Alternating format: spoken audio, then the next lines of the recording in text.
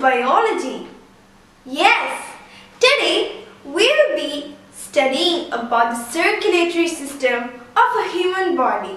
Trillions of cells in your body needs the continuous supply of oxygen and nutrients to carry out their vital functions.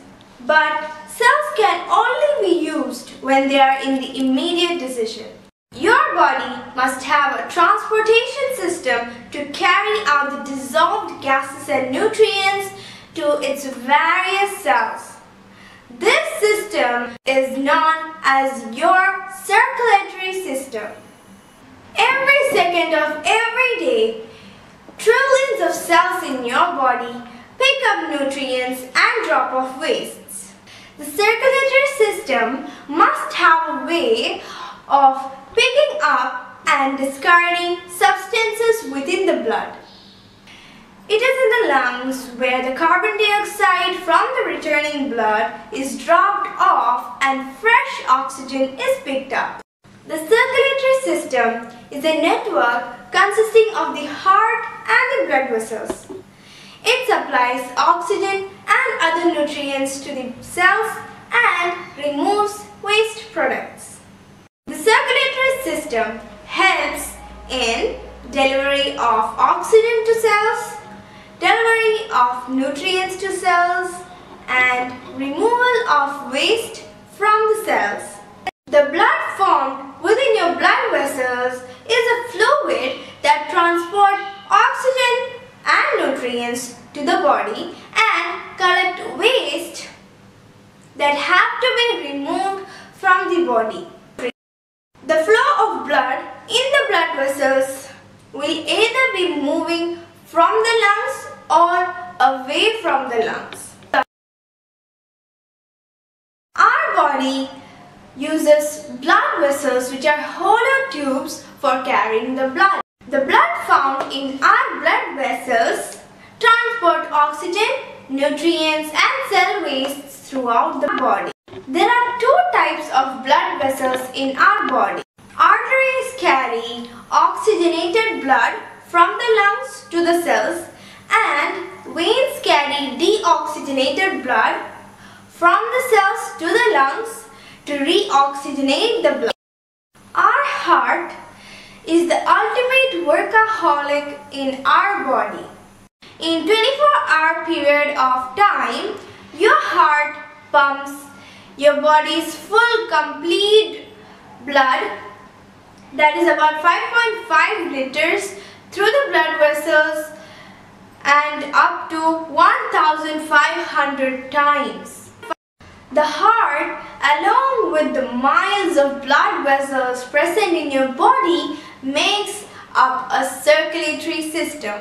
The heart relaxes while relieving the blood and contracts or squeezes when pumping out the blood.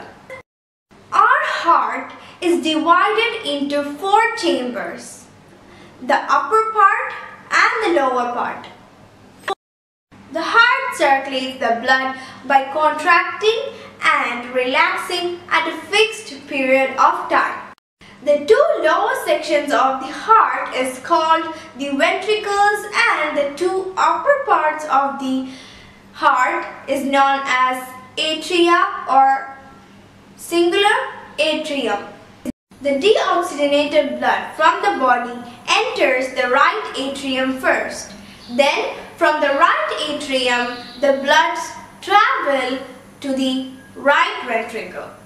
In the right ventricle, there is an outlet known as the pulmonary artery. And from here, the blood travels to the lungs to get oxygenated. After the oxygenated blood, it returns to the heart at the left atrium through the pulmonary vein, and from here the blood is then travelled to the left ventricle. The left ventricle has the main artery of our body, aorta. The aorta is the main passage for the body to get fresh blood. The doctors use special instrument to hear the heartbeat of our body clearly, and that instrument is called the stethoscope. The right side of the heart receives the old or deoxygenated blood and sends it through the pulmonary circuit, where the blood is sent to the lungs to pick up oxygen and release. The circulation from the right side of the heart to the lungs and back to the heart completes the pulmonary circuit. In the lungs passage will end up in the grape-like alveoli, that is tiny air-filled balloons. This makes the lung and gives them the spongy consistency.